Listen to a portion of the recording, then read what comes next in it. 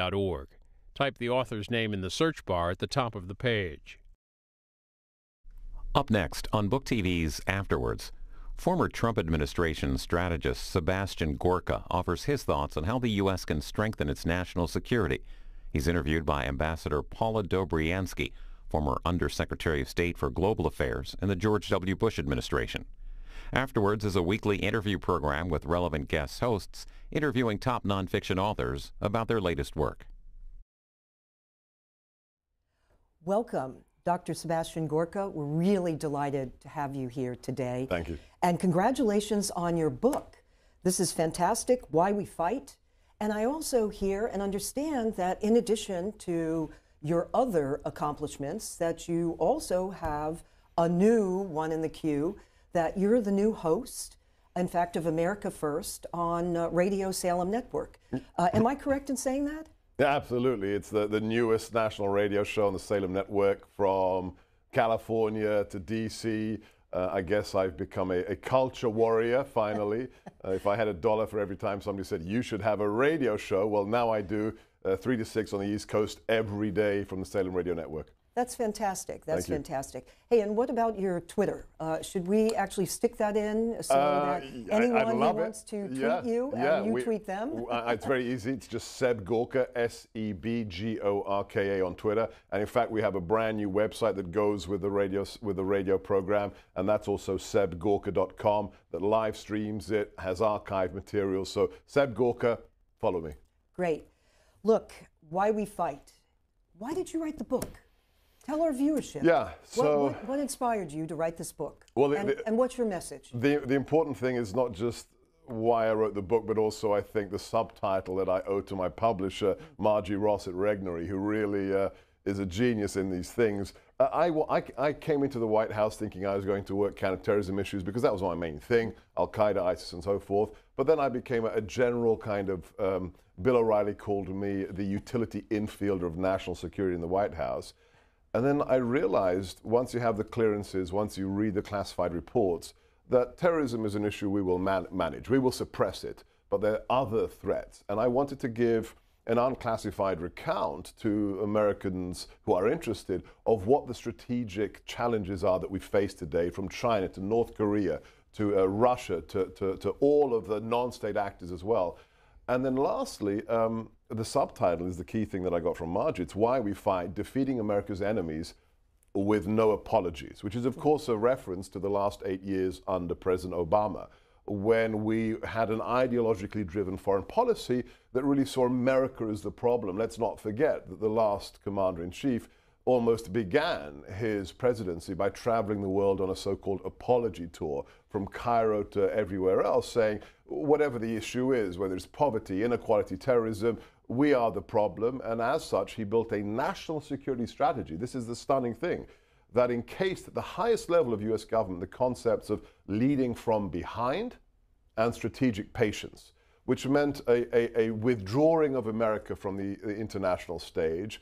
And as such, actors like Vladimir Putin exploited that vacuum with the invasion of Ukraine.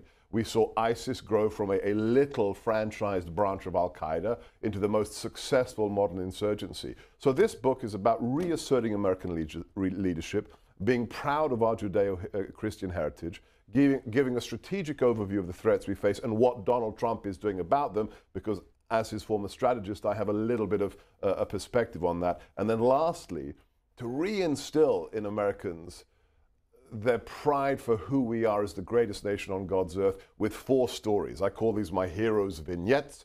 People who have given their all for this country, going back to Stephen Decatur soon after the founding, right up to Whittaker Chambers, to remind people that, yes, this is who we are and this is what people have done for this country. By the way, we're going to get to the policy side of your book, but you mentioned the stories. Yes. I want to tackle first a little bit about your own personal story and that of your heritage, your parents. But we are going to get into those 4 heroes because it's very striking the way you weave in their stories into also the policy insights that you are putting forward in the book. It was actually a very special part and memorable part of the book. But let's start with this. You know, your first chapter focuses on what it means to be a freedom fighter. I view your father, who you really tell the story of in the book, about your father. Please tell us, what does it mean to be a freedom fighter? And also say a bit about your father, the impact that your father, your parents had on you and your own worldview. I am a product of my parents. My parents were children in World War II when Hungary was taken over, first by a puppet Nazi regime and then occupied. They lived through that oppression. My father actually assisted, protected his fellow Jewish classmates on their way to school to make sure they weren't abused by the occupational Nazi forces. And then as a 15-year-old, he had great hope for his country when he heard the great men had sat down at Yalta and promised democracy and freedom for the occupied countries of Central Europe like Hungary. But as you know better than anybody, given your career and your expertise, those hopes were dashed. By 1948, when he became 18, the Nazis, the fascists, had been replaced with a Stalinist regime that was a satrapy of the Soviet Union, of the Kremlin. And as a patriot, as a man who believed in the Judeo-Christian values of his country, he decided to resist, but not with a gun or a bomb. In college, he started a secret Christian underground association that would spy on the Soviets, collect sensitive information about how they were stealing the national treasure of Hungary, how they were reneging on the requirements of the Yalta Treaty, and smuggle that information out to the West so that some democratic country could use it against Moscow. And they did. For 8 months, they successfully did that. They had a courier who would courier out the information to Vienna. But unfortunately, they found a nation that was interested in that information. It was the UK, and it was MI6, the External Intelligence Agency of the UK. And their reports ended up landing on the desk of none other than Kim Philby. Kim Philby, who, if you're a history buff, was one of the 5 deadliest traitors to the West that we have ever seen, the so-called Cambridge Apostles, who were recruited by the Soviets, who penetrated the highest echelons of the British establishment, the intelligence community, the FCO, the Foreign and Commonwealth Office. And Kim Philby collected these reports until he could identify every single person that was in my father's group, and then he betrayed them to Moscow and to the Hungarian secret police.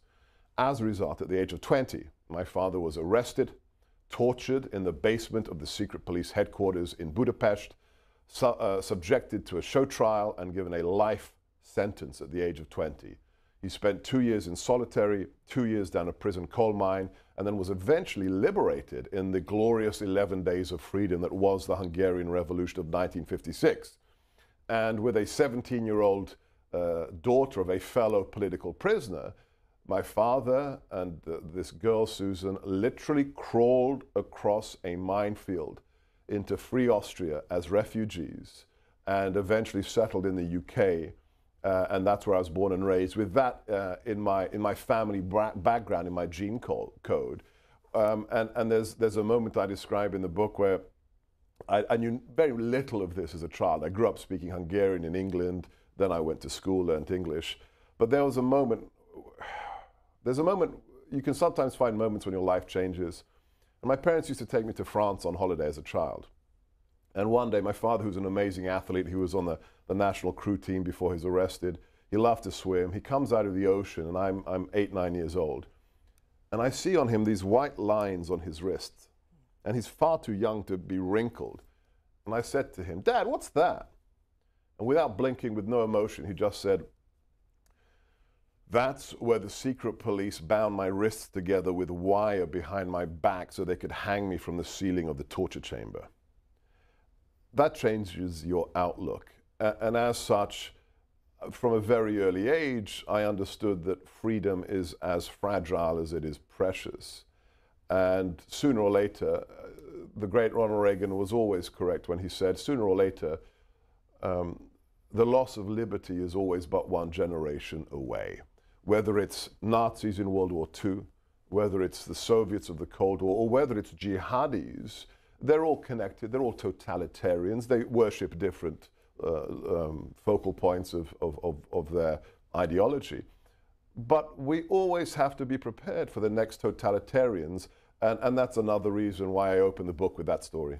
Well, I have to say it was very gripping and very memorable in terms of the description and how that impacted your life and how you began that way in terms of what does it mean to be a freedom fighter, and use the example of your father in that context.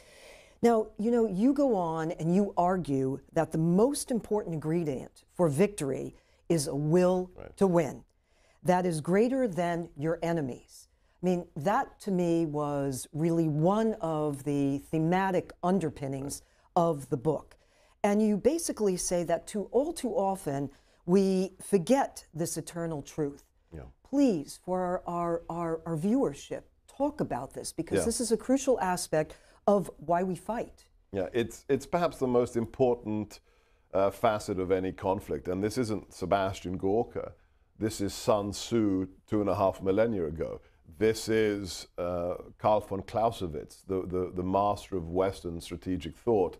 There's a reason why Sun Tzu, for example, says the ultimate victory is to win without fighting. Now, what does that mean? Is that an oxymoron? No, it means your will is so great, or you communicate that your will to win is so powerful that your adversaries say, we're just not going to even try to take this person on. You psych out the opposition. There's a reason why Clausewitz uses some very symbolic images in his writing on war, when he says war is about two human beings. It can be two people playing cards with each other, or it can be two men wrestling, but at the end of the day, it's about one side imposing its will on the other. And the point is a very simple one. We are the most powerful nation the world has ever seen. By any metric, right now, the US economy under Donald Trump is the largest it has ever been. We are now exporting energy, which is incredible.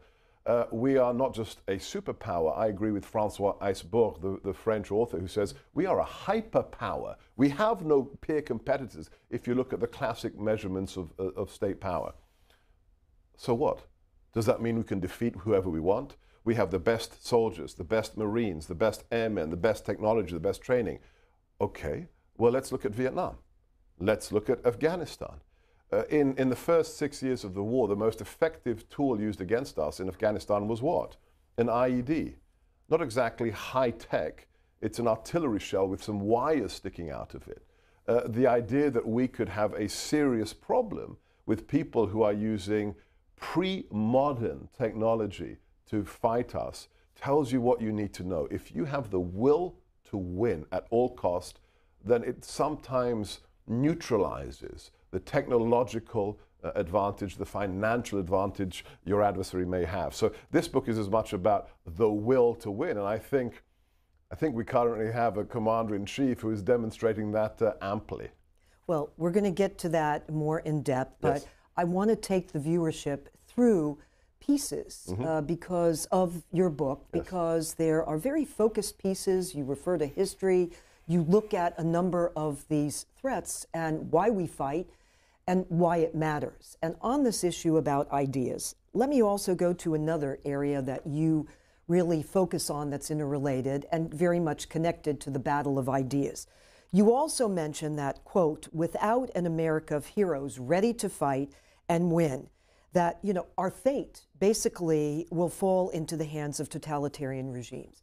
Let's talk about the issue of the fight against terrorism in this regard. And I do want to go to some of the heroes and their stories, how it's interrelated.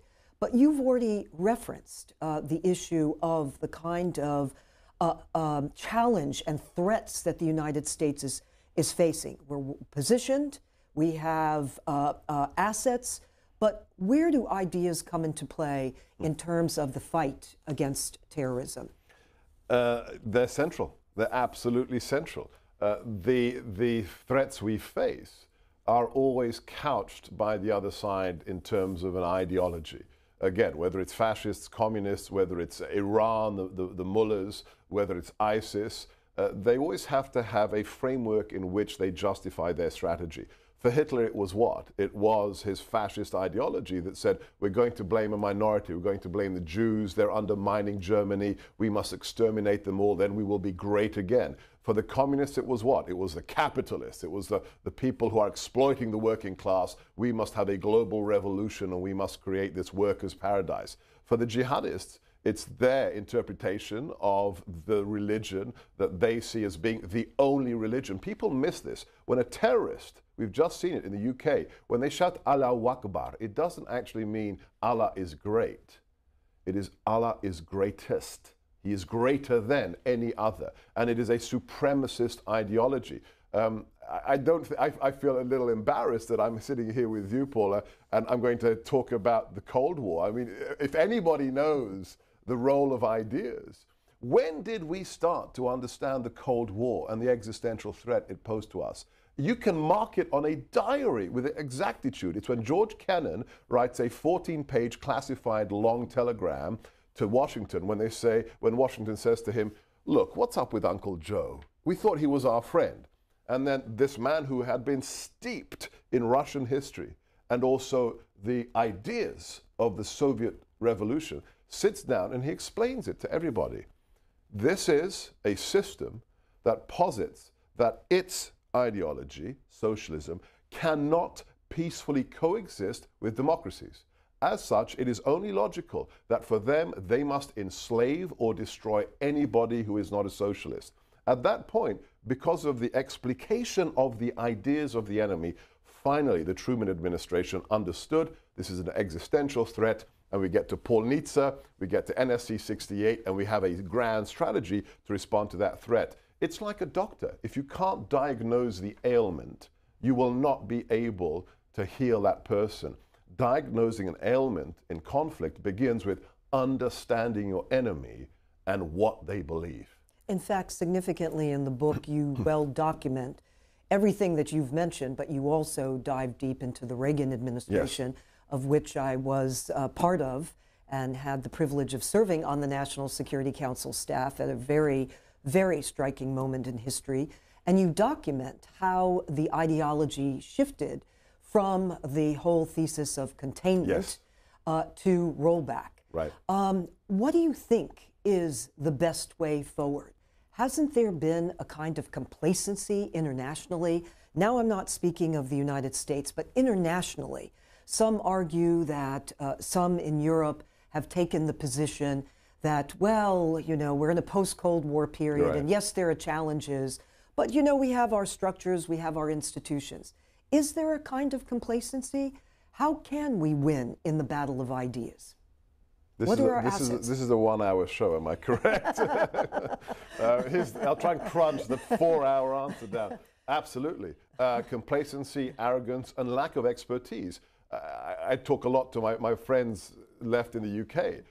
The people who understand the importance of ideas or ideology or totalitarian ideology, they have nothing to do with government. They don't work for 10 Downing Street. They don't work for the MOD. They have no way to shape the strategic culture of that nation.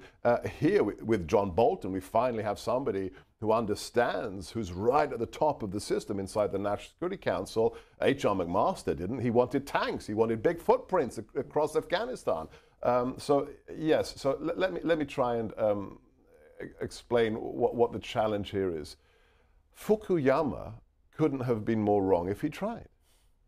It's really quite a parody that meaning the end of history. Yes, I mean okay. it's quite to let our viewership to make yeah, sure they know. I mean it's quite a parody that the 1990s was shaped by 2 articles. Really, the whole 1990s was a debate between Huntington, the Clash of Civilizations, and Francis Fukuyama. Now, Huntington was misrepresented in most cases. He didn't actually say it's a clash of civilizations. It's war between the marginal areas between civilizations. But Francis's book said ideology is dead. It's irrelevant. Democracy's won, and the future of mankind is going to be fine-tuning the graphic equalizer of market democracies. It's actually a Marxist argument. It's a totally materialistic argument that goes back to the ideas of Hegel and the dialectic. The idea that a neoconservative fell into Hegel and the dialectic trap and told us ideology is irrelevant. Ask Maduro, ask the mullahs, ask the people suffering under the Yutse regime of North Korea whether ideology is dead. Of course, ideology is what motivates people. Ideas. Ideology, if you translate it from the original French word, means a set of beliefs that informs action. Francis, when are beliefs going to stop being relevant? So, yes, we have been in a malaise. I think the last time America was truly strategic was under your administration, when you worked for President Reagan. That's when we understood this. Now, finally, after January the 20th, 2017, we have an administration that thinks and acts strategically. I think the national security strategy that was penned by Nadia Shadlow is the first NSS since the Reagan administration that deserves to use the adjective strategic. So you're right. We were lurching for the snooze button for about 30 years. Well, indeed. And by the way, I must comment on that national security strategy. Truly, it is strategic. It's well articulated, and Dr. Shadlow did a really She did. I was in the meetings. She did a great job. Incredible great work. job. Let me go to another sub-theme Yes. that you have that's, again, very much interrelated to your opening comments.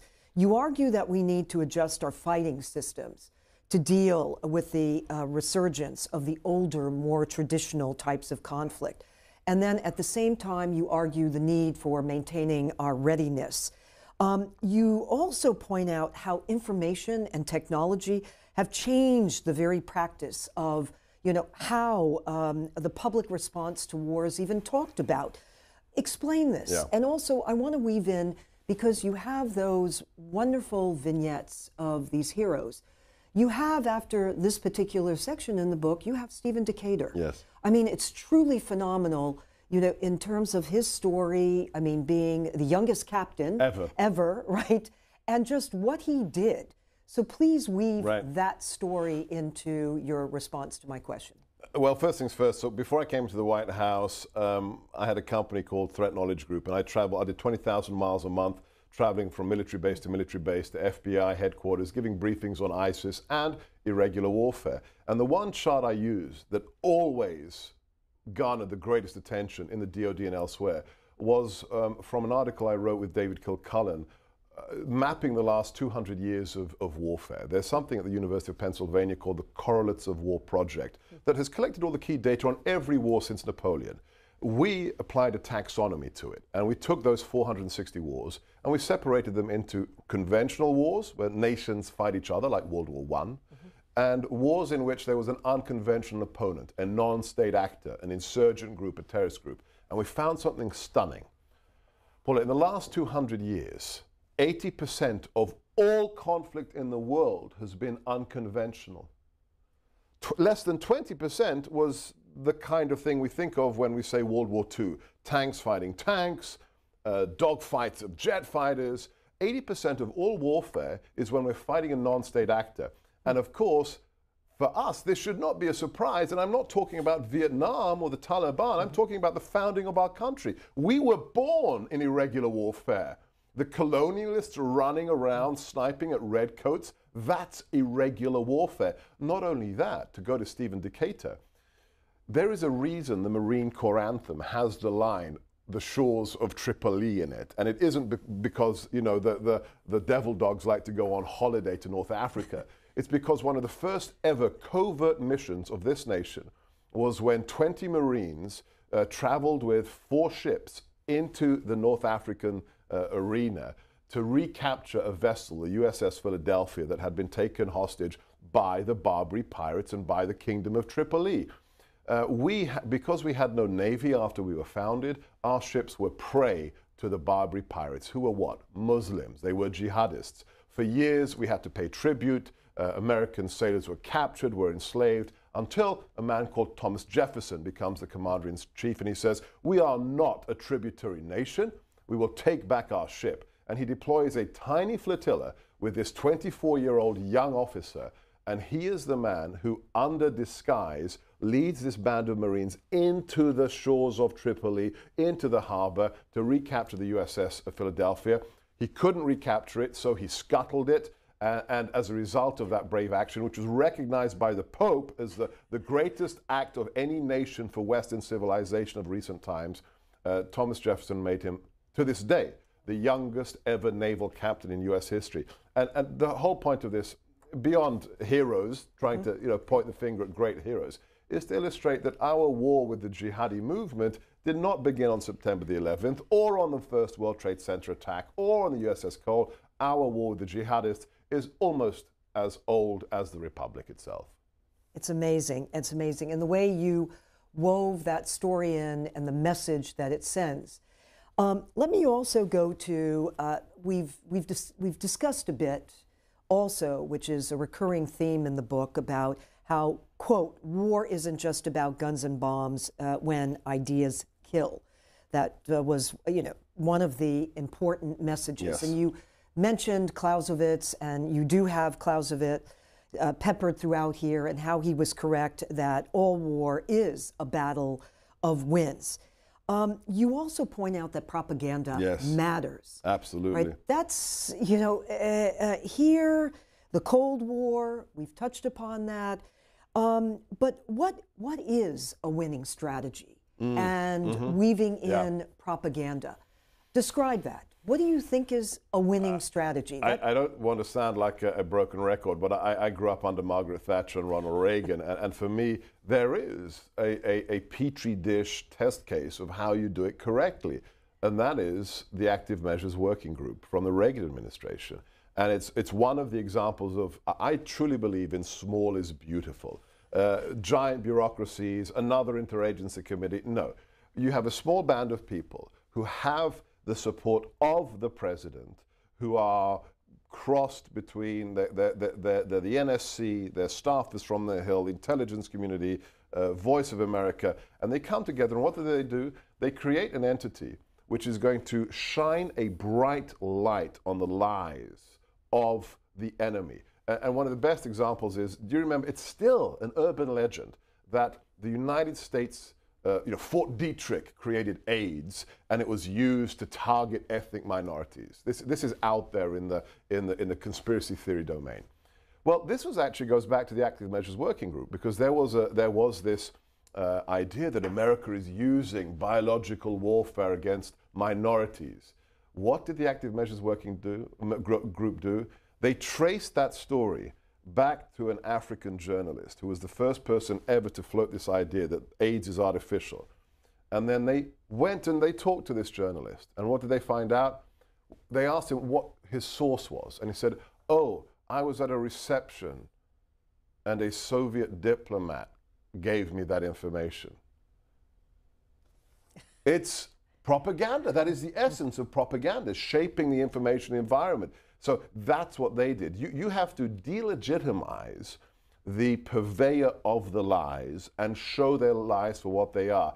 With regards to the current threat we face, I've said for years now, with the global jihadi movement, we have to work with our Arab and Muslim allies, primarily the Jordanians and the Egyptians, to do what? To help them undermine the ideology of global jihadism, because we can kill as many jihadis as we like. The DDO, the Deputy Director of Operations in the Pentagon, told me a few years ago, if I know where a high-value target is, a jihadi, and I have Secretary of Defense or POTUS presidential sign-off, we can kill him in 72 hours wherever he is in the world. We can reach out with an Alpha team, with JSOC, with a UAV, and we will kill them. Okay, great. But what happens if the day after you drone that person, 20 young jihadis volunteer to replace him? You've just created a cycle. I describe it as exquisite whack-a-mole. If you want to win, you do what Sun Tzu said.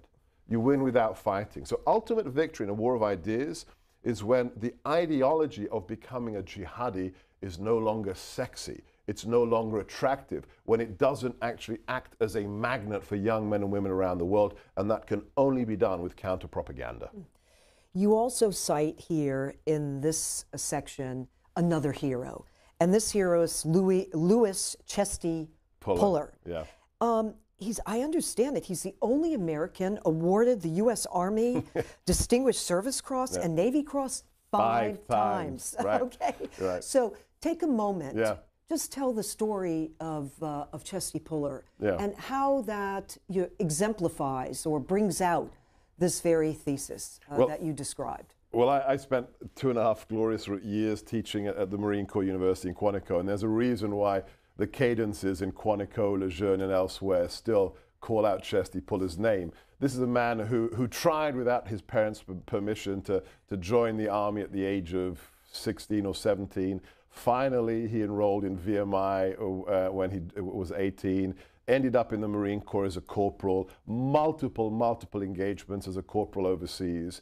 But the story I tell in the book is the story of Guadalcanal and Henderson Field. A battle most people have never heard of, but was absolutely crucial to the island hopping strategy we used in the Pacific Theater. Henderson Field was a small airfield in Guadalcanal that we had captured, and it was Chesty Puller's unit that he was commanding of Marines that was securing this base with no organic reserves, no capacity to reinforce them organically from the Corps. In a battle that lasted 3 days, in which the Japanese not only bombed the field, not only shelled the field from the sea, but also launched literal waves of combatants against the Marines. This is the commander who never swayed in his capacity to keep his men's morale high. He made sure, the small things, making sure that they were clean shaven, making sure that any man who wanted to have a service, a Catholic Protestant service, what have you, to keep their morale high, was allowed access to that chaplain. And as such, I think the figures I record, 2,500 Japanese killed, with maybe 24 Marines injured or killed. This is just the example of how leadership at a tactical level can have a strategic effect, and how one airfield in the Asia Pacific turned around the war for us in a way that is unimaginable in terms of the over technologized way we look at war today. It's an attempt to illustrate the importance of leadership. Excellent. You also, in one of the chapters, you really focus quite a bit on what do you need to know about war. Right. And let me just tick down. You do mention the nature. You have to know about the nature of our enemies. You know, what are the long-term objectives? What are the specific threats to the United States at home or abroad? And do we have the right tools to keep our nation safe? Yeah. Let's dive deep into that. This is a crucial part also of your book, because it's of course there's strategy, but there are also these basics that you need to have in order to define your strategy. Let me start by quoting my old professor from the Kennedy School at Harvard. He has a superb lecture online at the Johns Hopkins Applied Physics Lab, where he talks about this august committee that he was asked to attend. And Graham Allison was part of this group that was looking at the national interests of the United States. And after their final meeting, this august body had listed 103 vital national interests to America. And as Graham says in his lecture, when you've got 103 vital interests, you have none. And he's absolutely right. Being strategic means prioritization. The first thing you have to do, you have to know the enemy, but people forget the first part of that quote from Sun Tzu. Sun Tzu did not say, if you want to win, know your enemy. No, he said, if you know your enemy, you will win half your battles. If you wish to win all your battles, you must know yourself and why you are fighting, as well as know the enemy. People, for some reason, forget that. And this is why we've had the strategic malaise of the last 20, 25 years, because we haven't really looked at what we are and what is important to us. Let me illustrate this with one thing, Afghanistan. When we deployed to Afghanistan in October of 2001, there was one strategic mission, and one alone. It wasn't building hospitals. It wasn't rebuilding the ring road around Kabul that not even the Soviets ever managed to finish. It was one reason alone. That piece of real estate in Central Asia must never ever again be used to launch mass casualty attacks against Americans on US soil, period. And the first mission we had of JSOC elements and CIA paramilitaries was absolutely stunning unconventional warfare, because with 300 guys on donkeys with real-time laptop targeting equipment, we leveraged more than 20,000 Northern Alliance, not only to take out the Al-Qaeda training facilities, but also eventually to take down the Taliban. So this is followed by what? 17 years of mission creep. We're going to turn this country into functioning representative democracy. It's going to have an economic growth.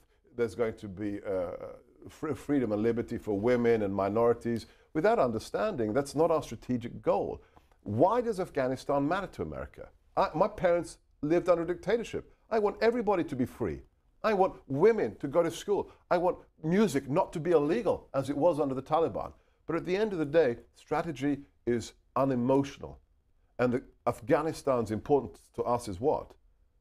It must never again be used as a launching pad for mass casualty attacks against US citizens. This is what we lost. It's that capacity to think and act strategically, not to make what we've seen in the national security strategies of the last 20 years, which is what? A laundry list. We're going to do everything. We're going to save the whale, make sure the ice caps don't melt. We're going to have 2 theater wars at the same time. No. To be strategic, you must know who you are and what you're fighting for. And on that point, if I may, the most important speech the president has given to date is the Warsaw speech. There is a reason. We requested that the Polish government not hold that speech in some fancy protocol building downtown. We wanted the President of the United States to stand next to the statue of the Warsaw Uprising, to send a signal to people around the world, this is who we are. And that speech is about one thing.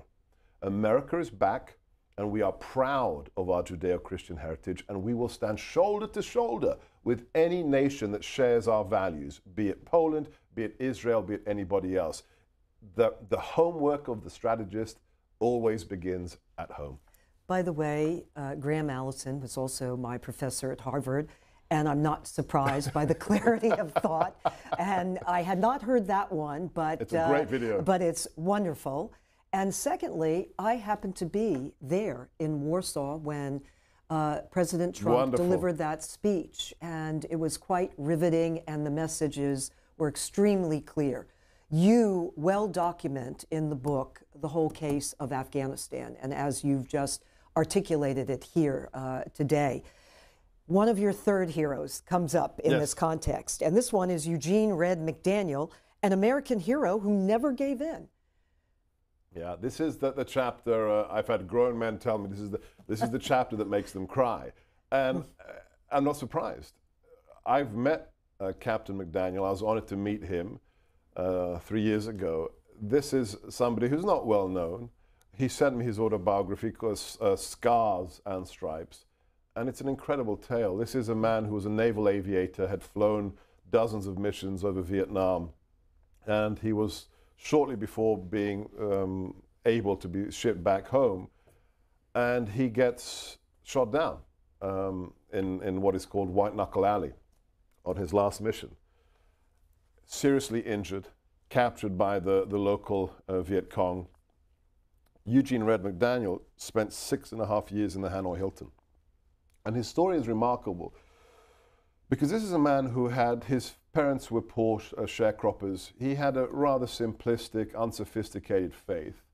But in the Hanoi Hilton, he truly found the meaning of faith, the identity of his creator. And he finally understood the message of the New Testament in terms of the meaningfulness of suffering. When he was lying there with his shoulder out of his socket, suppurating sores on his legs, constantly being interrogated, and they brought in another downed pilot who was even worse off than him. And he suddenly realized, it's not about me, it's about helping my fellow American. And he basically became the minister inside the Hanoi Hilton to his fellow Americans. He held Bible study from what he could remember from his time back in the United States. And the remarkable story is that he helped develop the covert communication system for the prisoners. They had a system of tapping out on a grid, a kind of Morse code, because the most important thing was to know that your fellow man is on the other side of that wall. I'm not alone. That's what kept people alive. And a group of inmates from the Hanoi Hilton attempted an escape, which he was not a part of. But after it was foiled, he was interrogated. And this man, Eugene Red McDaniel, in order to save his fellow men who he knew would die if they were interrogated because of the state they were in, he took the responsibility upon himself. He said the breakout plan was his, and he took their suffering onto himself, just as our Lord did. And it's a remarkable story. And the great ending to this story is, eventually he's reunited with his wife, his children, and what does the U.S. Navy do for this naval aviator? They put him back in uniform, they give him his own ship to command, and Eugene Red McDaniel serves again in the U.S. Navy. So these are the true heroes of this great nation. And there's a moment from his biography where he said, the one thing I never doubted was my country or my mission. Amazing story, really amazing story.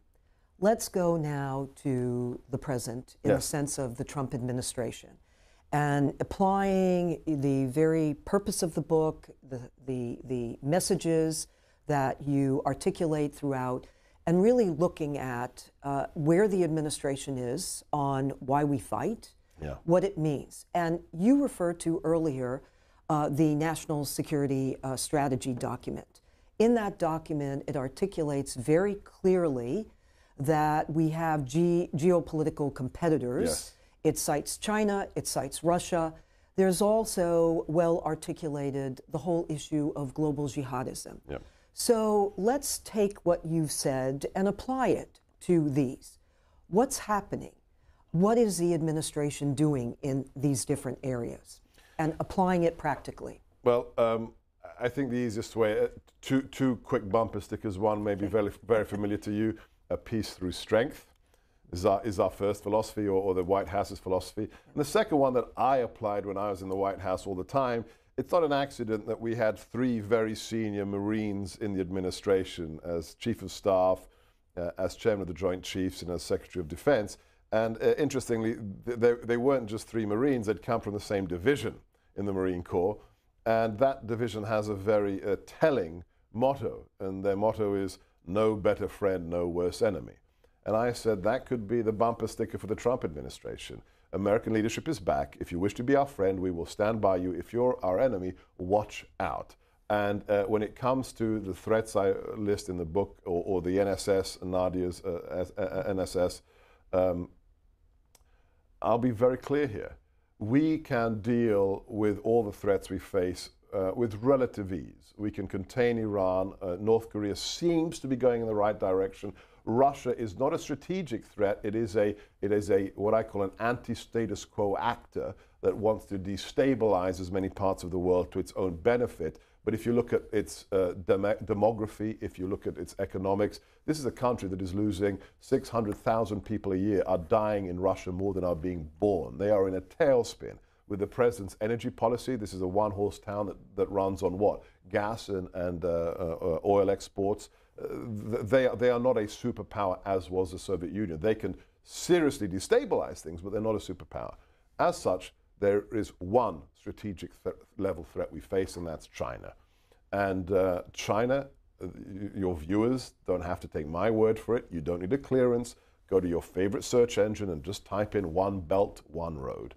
One Belt, One Road is the Chinese Communist Party's avowed strategic plan to displace America by the 100th anniversary of the Chinese Communist Revolution for 2049 and to become the world's most powerful hegemonic power. And they are doing it with all instruments of national power, revitalizing their military, building these fake atolls, these military bases in the South China Sea, using economic warfare from Afghanistan. They own the largest copper mine in the world, which is in Afghanistan, now belongs to the Chinese state. Whether it's in Africa with rare earth minerals, or whether it's with espionage in the US, it is costing us billions of dollars every day. Or go back to political warfare, go back to propaganda, the so-called Confucius institutes across the country that are propagating a fundamentally anti-Western, anti-Judeo-Christian ideology to unwitting people. Good news is, Paula, the president had a certain attitude to China when he came in. He said, their money is green too, so let them invest. We gave him 4 top secret briefings on what China is really doing in America, And he very rapidly came around, and he now understands, and that's why we have the tariffs, that's why we have the 302 investigation. The Commander-in-Chief understands the threat to America, and he is dealing with it. In this section, you bring in Whittaker Chambers. Yes. And as you cite, you said the one man against the world. Tell briefly his story and how that relates to literally this whole theme of why we win. I couldn't know it at the time when I wrote the book because I'm not a soothsayer. But Whittaker Chambers' inclusion has a lot to do with politics today, especially because of the Kavanaugh hearing. Whittaker Chambers, for those who aren't familiar with him, wrote the book Witness, a truly life-changing book. And he was the man who had been a Soviet agent before World War II. He was the courier that took classified information from assets here in America and smuggled it to the Soviet Union. He was the middleman for all the moles here in the East Coast. During World War II, after the Molotov-Ribbentrop Pact, after Stalin got in bed with Hitler, he saw the light. He said, how can this system that I so adored now work with Hitler?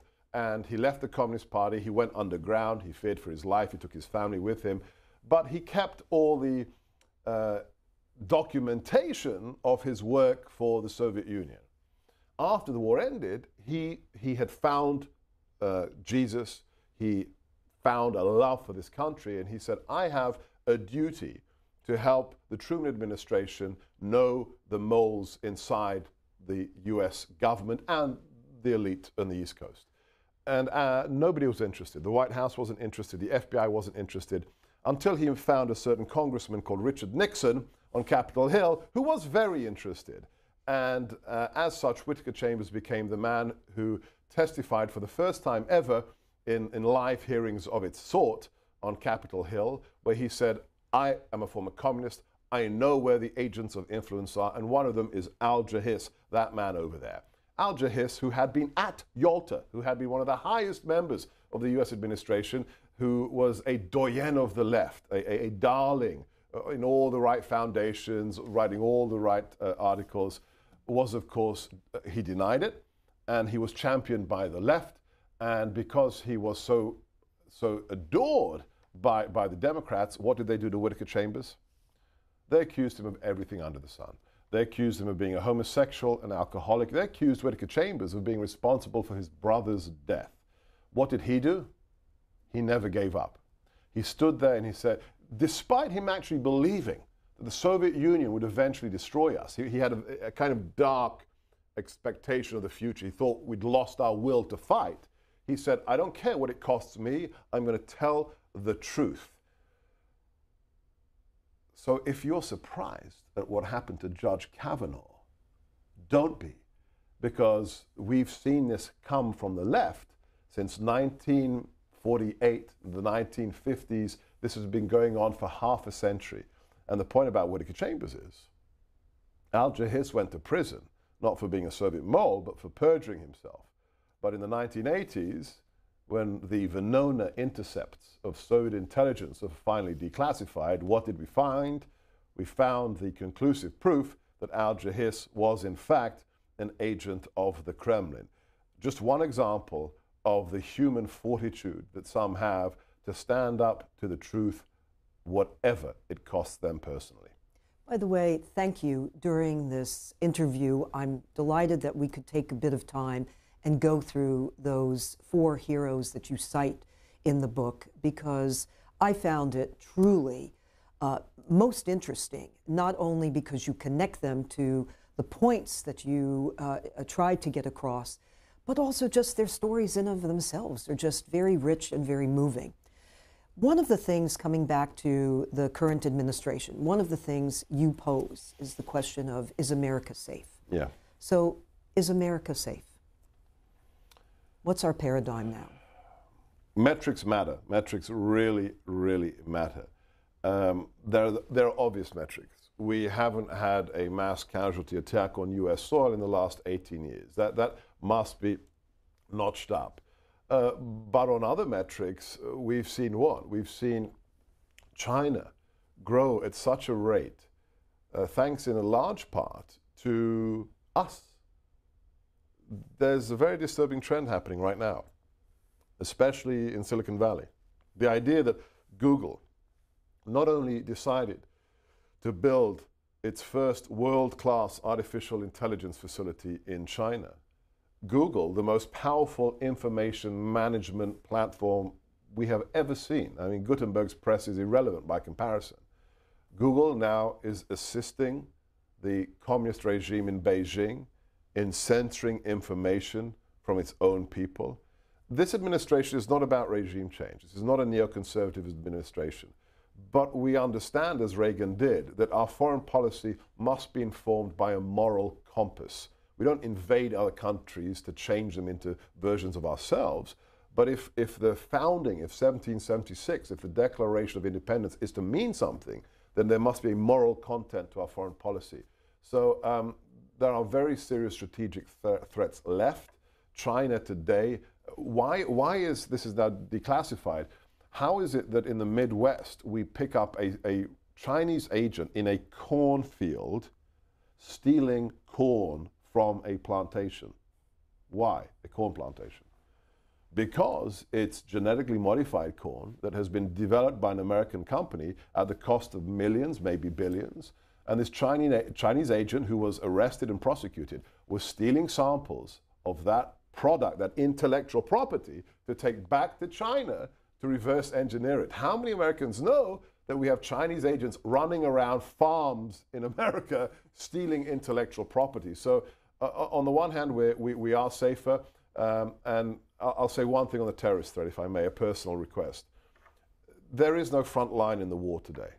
When it comes to global jihadism, the idea that the front line is 8,000 miles away in Mesopotamia or in some valley in the Hindu Kush. No, the front line is when you leave your house in the morning.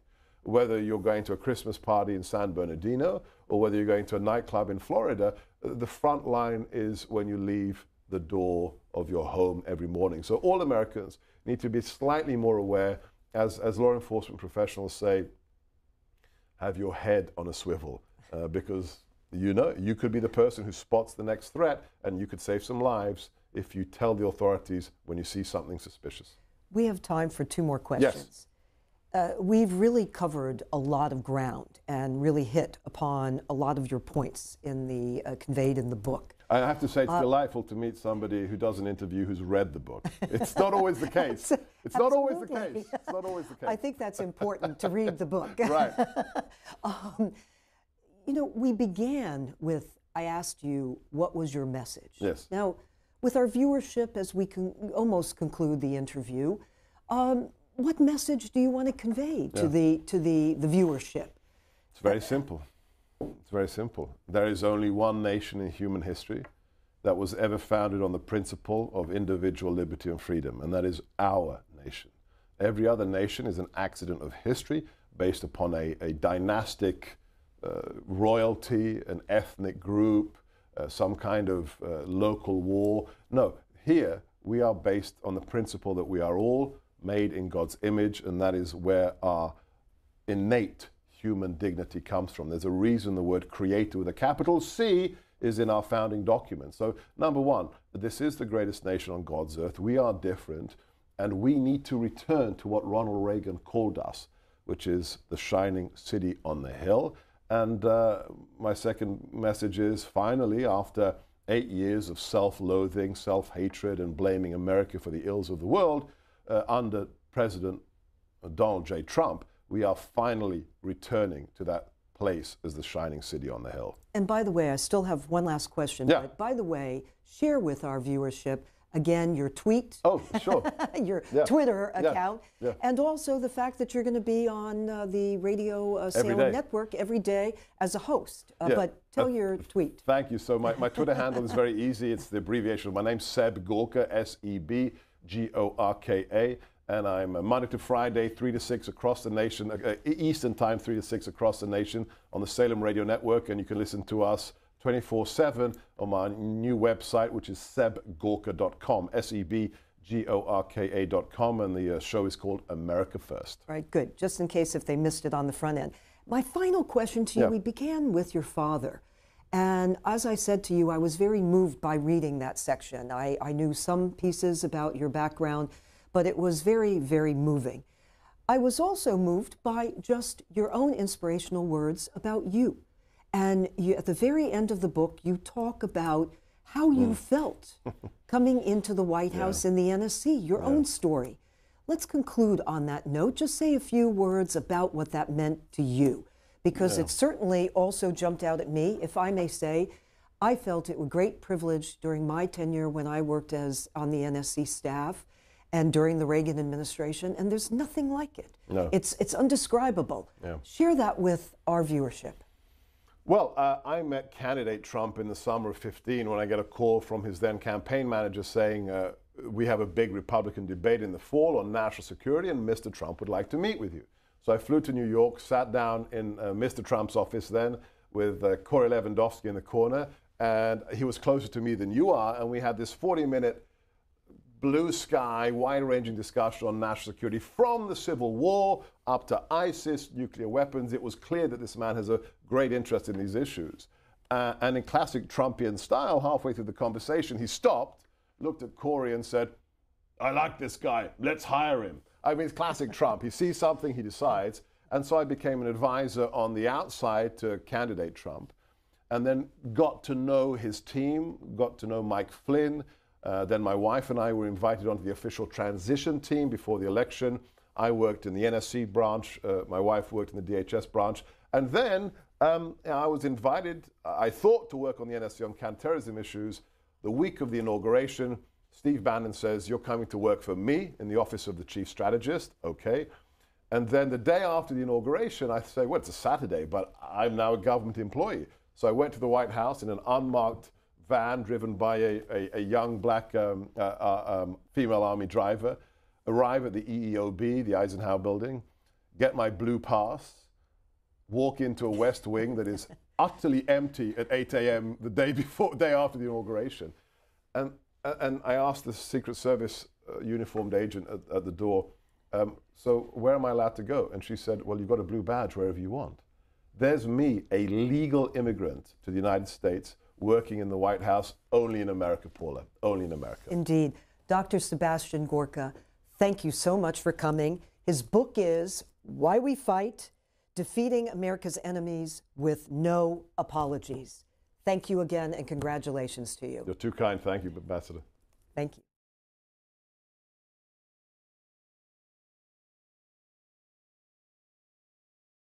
Here are some of the current best-selling nonfiction audiobooks according to Audible.